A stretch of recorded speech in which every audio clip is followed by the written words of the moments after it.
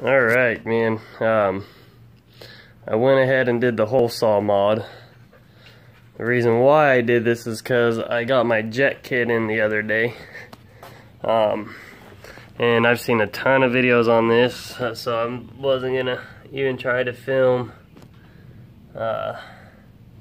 drilling it out. I mean, you can see the inside right there. There you go. Just drilled out baffles. These are the baffles right here. I thought they were gonna be a little bit different on mine. It's just a straight solid piece with a tiny hole. That's all it is. It just reduces the hole at the end, and that has the back pressure, which is what it's designed to have on this bike, for just how it's designed on the motor and everything. Jet size and stuff like that, you know, goes with what they have. So I went ahead and did it because I got the jet kits. If I didn't have the jet kits in, I would definitely not have done it, because I already know, you know, the do's and don'ts of this. A lot of people on there is like, oh, you could do it without jetting it. You could do it without jetting it, you know, and it's just fine, and blah, blah, blah. No, you don't want to.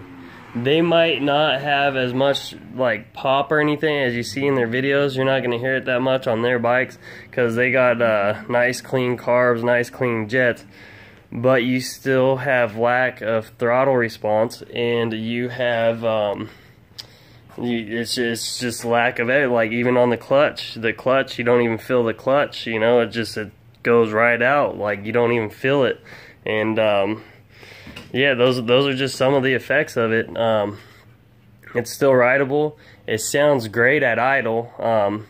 While you're running, it doesn't sound as good as it does at idle. I'll start it up here in a second. You can hear the idle, but definitely once I put the jet kit in, it's going to take care of some of that. I'm not going to have the backfire like I'm having right now. You do get a bunch of backfire. Everybody's like, oh, you don't get that much backfire and it goes away. Yeah, a little bit of it will go away after, you know, a bit, but that's just not how you do it. So I'm gonna go ahead and I'm gonna go ahead and start this up, and so you guys can hear the idle on it. Let's see here.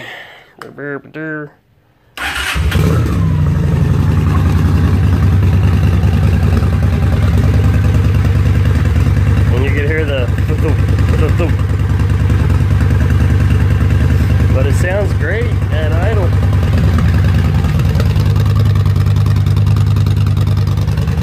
So now all it needs is the damn jets.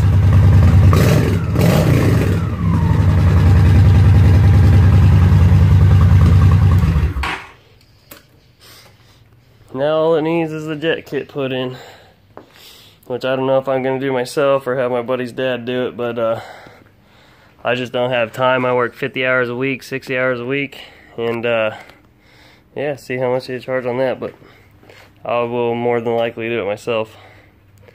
But that's it, man. That's the Honda Shadow vt750 holesaw mod. It's great, but if you're going to do it, get the damn jet kit. I got the stage 2, which is what you're going to need. If you do this, I wouldn't do the stage 1. I get the stage 2. It's just a little, that hundredths bigger, thousandths bigger, whatever, of a hole, but it's worth it. So once I get that in, I'll do another video. Alright, bye.